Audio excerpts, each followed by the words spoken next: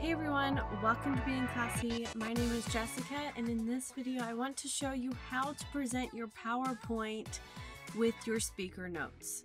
So I'm going to show you how to do this as if you were presenting a PowerPoint in person, maybe projecting it on a screen, and you on your laptop would like to see your presenter notes. So within your PowerPoint, navigate to the slideshow toolbar. Once that is selected, I can then click on Presenter View.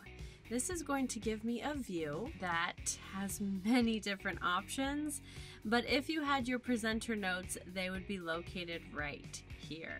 In Presenter View, you can also record video, you can do a lot of things, but if I were presenting my presentation in person, my audience would see this large slide right here. That would be the only thing that they see. And then on the right-hand side, this is what the presenter would see on their personal laptop.